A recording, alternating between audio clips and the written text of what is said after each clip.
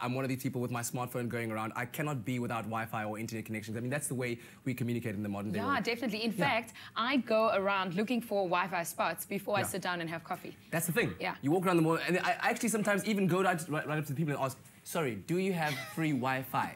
If they say no, you say thank you and you walk away. And you go to the next coffee shop. No. But there's been very, very cool developments in the city of Cape Town at the Company Gardens. A free Wi-Fi hotspot is now going to be there because I think local government has realized the potential of having free Wi-Fi. I mean, what it can do, and I think not just for, you know, communicating, let's say, with your friends over social networks, whatever, but for business and for allowing people to really harness their ideas in terms of connecting to the world and finding out what other people are doing across the world via internet is so important. But it's like you said, I mean, social network is the hub of everything. That's how we find out most of our news. Whether it's on any social network, Wi-Fi is the thing. You have to have it. You have to be connected. So we sent Grant, our gadget guru, out on the patrol and the report to find out how this new free Wi-Fi hotspot might just change the future of our country.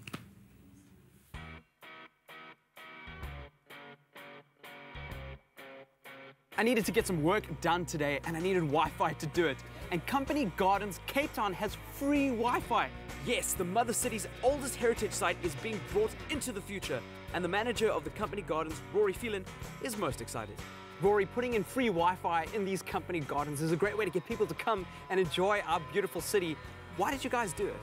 Grant, it's a great way to encourage people to use the outdoors, the open spaces in the city, and it's an easy method. You find the Wi-Fi system, log on in easy steps, and you get 100 free megabytes, and off you go, surfing.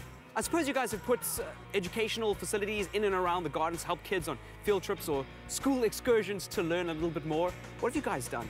Well, there is QR codes on the trees that link to websites about the interesting facts about the tree, as well as a website on the history of the company's garden. Otaniqua yellowwood, Podocarpus falcatus, and there's the QR code, and all you need to do is scan the code with a QR code reader, and there you go. You've got all the information available.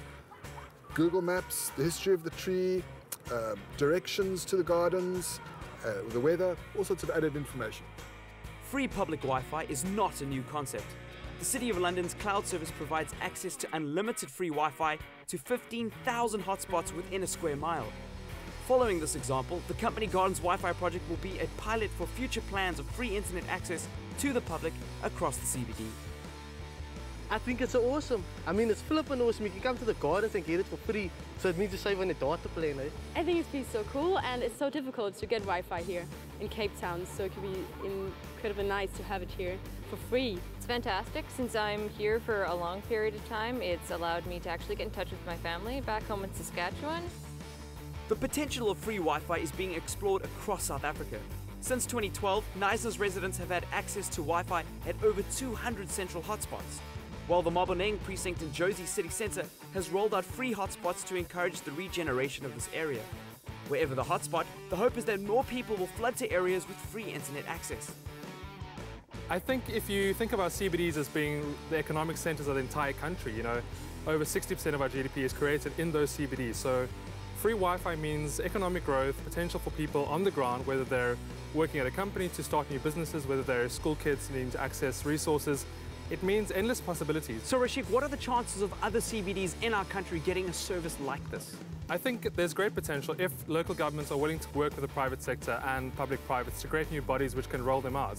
And what is the potential for the citizens of South Africa once these services are launched?